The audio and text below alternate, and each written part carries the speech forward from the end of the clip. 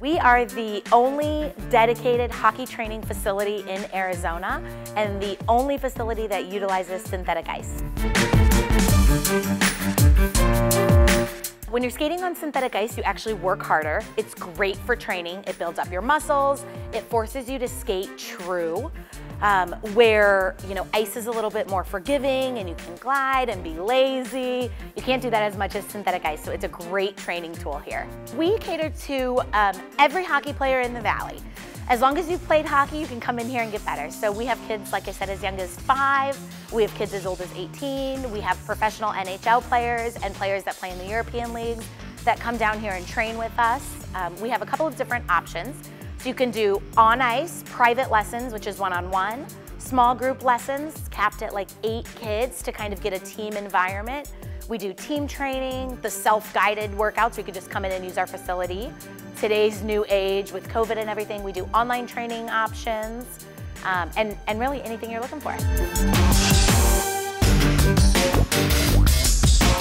We really see that in a short time we've really added a lot of value to hockey in the Valley. We have tons of kids from all the different programs, all the different rinks here skating with us. And we just see them every week in, week out, their game and their play and their skills rise. So we truly think the sky's the limit for us. What we typically try to do is touch on all the basic skills every session that kids are here. Skating, shooting, stick handling, passing. Those are kind of our big 4. Whenever kids come in here, we want to make sure we're touching all those skills that are necessities for the game. So that's a basic kind of setup for us. We want to make sure that the fundamentals are really showing through for those kids.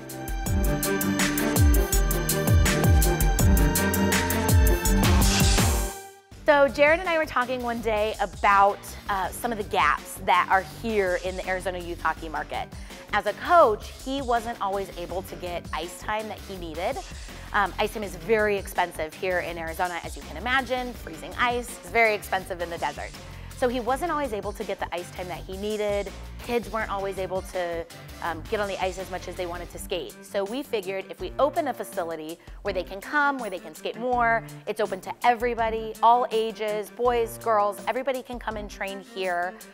That would really serve the community really well. So we were kind of talking about how we're gonna make this work and threw together the idea of an unaffiliated training warehouse where everybody can come and train with us. And we have both on ice and off ice. You can go online, you can give us a call, you can shoot us a text. So you always have a friendly face if you give us a call. I'll be happy to answer all your questions.